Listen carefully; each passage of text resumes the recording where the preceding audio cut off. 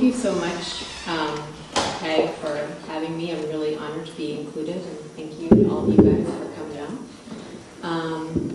I'm going to read a very short story, so this is a complete story, and it's fiction. It's called Tyrannosaurus Rex. That night, she's got balls, my sister.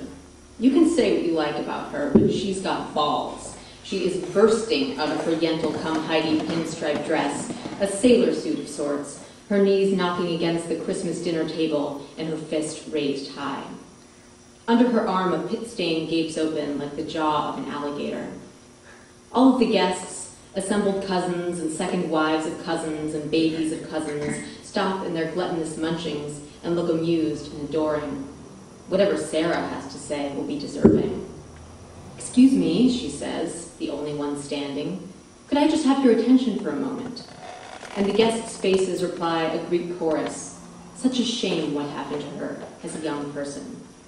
Because diagnoses are always a shame, except to someone like Sarah, who uses diagnosis like it is the excuse that has made her immune to everything in the real world, except sickness. My sister is 24 years old and has never had a job because she is too sick to work. That's the line they've copper-plated against their tongues for when someone asks. Except I see troubled people at the Safeway bagging my pork chops and mozzarella sticks, my extra value packs of dental floss, and they do not seem too sick to work. They seem too sick for other things.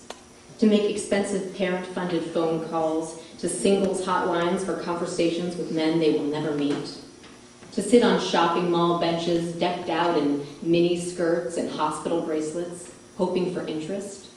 But Sarah, with her Crohn's disease and its unseeable symptoms, its supposed shitting and bleeding and upchucking behind closed doors, has lived for 16 years with this diagnosis as her calling card, adored for the things she has not done, because illness has given her significance. Our parents are gazing up at her with surprise and affection, and a little trepidation too, because Christmas is a time for traditions, for hams and holly, to show neighbors we are festive, and we are doing what we ought, and Sarah's speech is unplanned. Our parents like to be in control. Coffee maker on at 6:15, clothes labels tucked in, peaches air ripened but nectarines refrigerated, parking brake on. For 16 years, they have put her pills in a little caterpillar with the days of the week on each nodule. They have bought her pills with their own money. Her fist grips a Ziploc baggie meant for carrot sticks, celery, PB&Js, but this one is holding teeth. This one is holding adult molars. And from my seat, almost directly beneath, I can see that they are yellowed and mossy in spots, bits of flesh still clinging to the roots, like bats on a rafter. It reminds me of my trips to the Natural History Museum in elementary school, looking up into the foul, flesh-ridden fangs of the Tyrannosaurus Rex.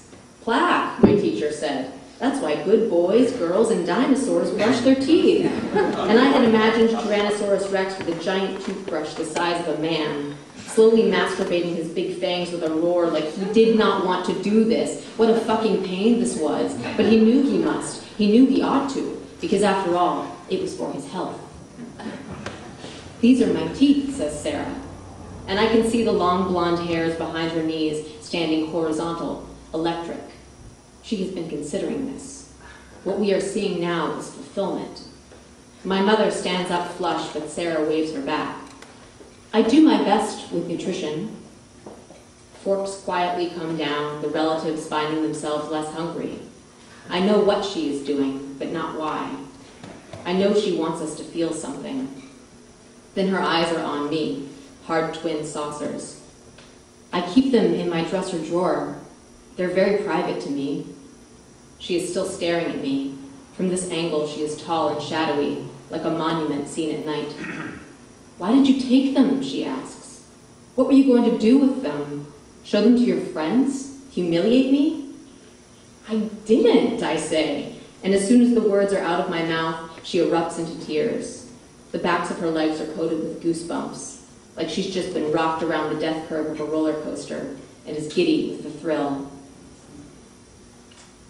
I I will tell you something about the sick. They are ruthless. They are Attila. Hell hath no fury like a body scorned. Their weapon is the guilt we feel for being healthy. It makes them untouchable and limitless, like gods. Yes, I stole your tooth, Baggy, I want to say. I need more teeth, you see. I need them for my prodigious chewing. You see, I chew up a storm, and one set of teeth is simply not enough. Of course I didn't take it. What would I want with a bag of teeth?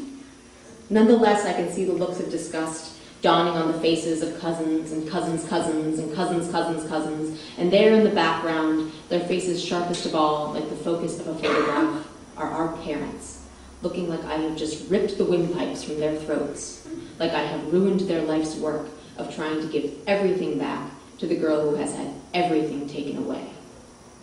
But what has she had taken? She took it from herself.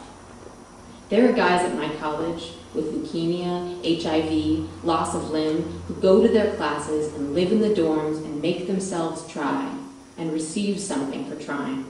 A night with a red plastic cup of beer in their hand, a mouth on their dick, diplomas, problems, regular problems like, she never called me back, or I can't finish this assignment, but Sarah never wanted that. Is the effort of seeming normal worth it? Maybe not. If one's head over the toilet bowl makes one so powerful, or if simply disappearing into the bathroom and emerging with a hand on one's stomach will do the trick, because we do not know what happens in there. But how can we challenge her?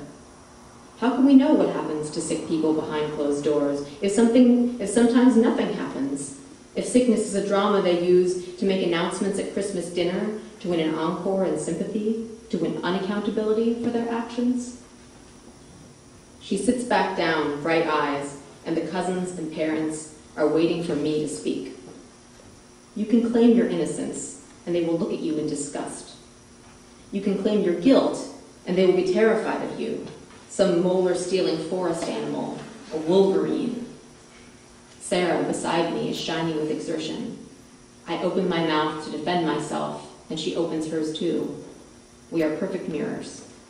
In that moment before she speaks, I can see how full her mouth is inside, a tooth in every slot, like a well-filled movie theater, 32 white jewels lined up in a row. Thank you.